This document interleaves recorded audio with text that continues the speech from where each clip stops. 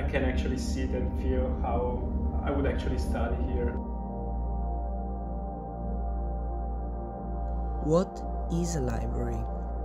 If this was an interview question, it could have as many answers as interviewees there were.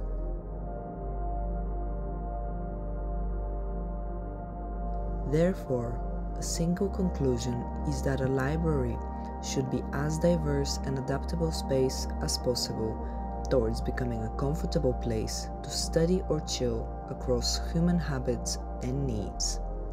The question is how? And this is also what the TU Delft Library is wondering. Following a survey we conducted among students, we developed a design proposal to answer those queries.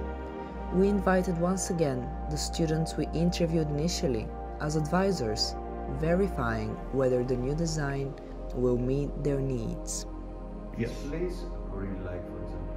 There is no such a place to go and talk, So in that term, these spaces are very good because kind of give you also your own privacy.